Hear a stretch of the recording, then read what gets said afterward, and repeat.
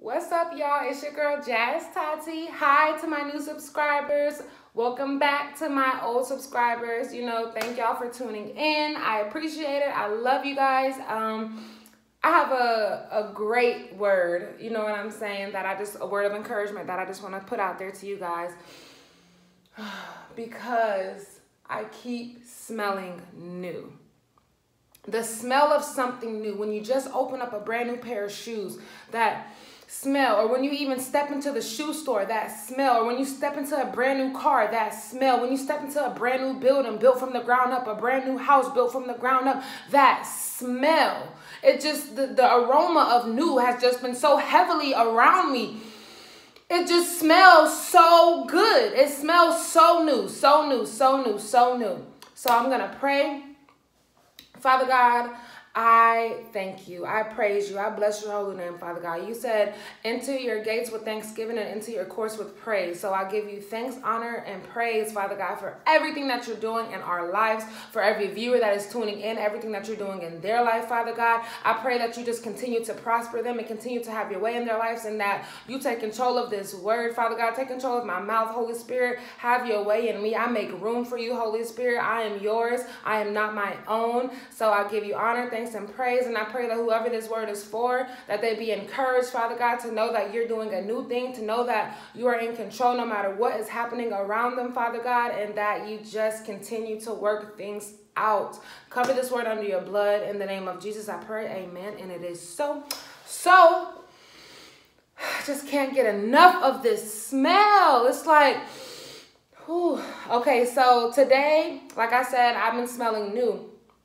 And honestly, this is like the second time where this heavy smell of new has been on my nostrils, just been thick, a thick wave of newness. Like I said, a new car, a new house, a new building for your business, whatever it is, a new book, when you open the pages of a new book, that smell, new tires, whatever it is that you need, it's new, a new mind, you know what I'm saying, a new heart, anything new. That's what I'm smelling newness. I'm smelling newness.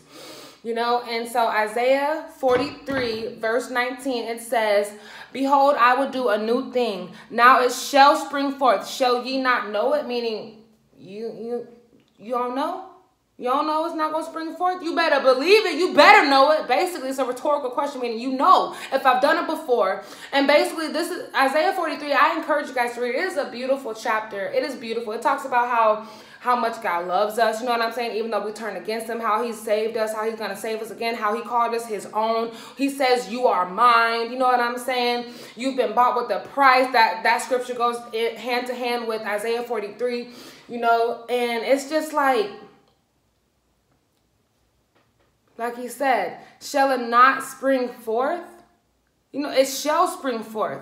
Shall ye not know it? It says, I will even make a way in the wilderness and rivers in the desert. Whatever you have been, oh my God, whatever you have been going through, your desert land, God will make rivers.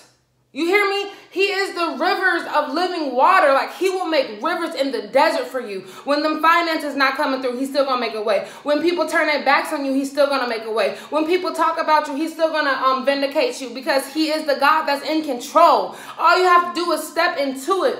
And I was talking to my spiritual mom about it, how when Jesus said it is finished, everything was finished on the cross. Your end, your beginning, it all was done on the cross. Your only job is to just walk into what God has already made for you, what God has already written. God has already written your love story. God has already written your finance increase. God has already written where you're going to be and where you're not going to be. All you have to do is get in alignment with God and walk into it, because like I said 1,000 times before, if his glory goes before us, we have to follow his glory for our story, because it's his glory that's going to get us to our end destination. It's his glory that's going to take us and keep us and make sure we're not going on the wrong way. You know what I'm saying? Because he already has the end of where we're supposed to go. But even in the midst of when you do make a wrong choice and go the wrong way from time to time, he said all things work together for the good of those who love the Lord and who are called according to his purpose. So even when you mess up, it has to work together for your good if you love God. Even when you backslide, it has to work together for your good good if you love God. No matter what you do, it has to work together for the good of those who love the Lord, because he said it, and his word shall not return to him void. He is not a man that he should lie, neither is he the son of man that he has to repent. So at the end of the day,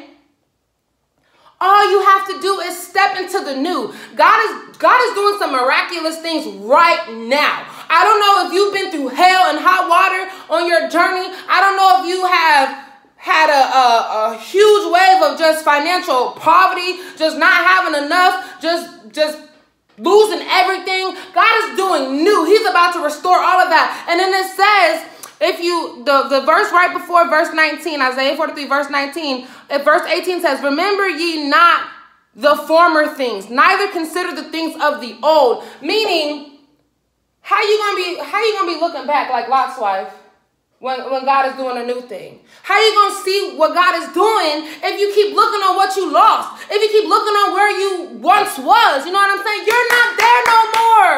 Woman of God, man of God, you're not in the back no more. He said you are the head and not the tail, so stop being the tail and be the head. Hallelujah.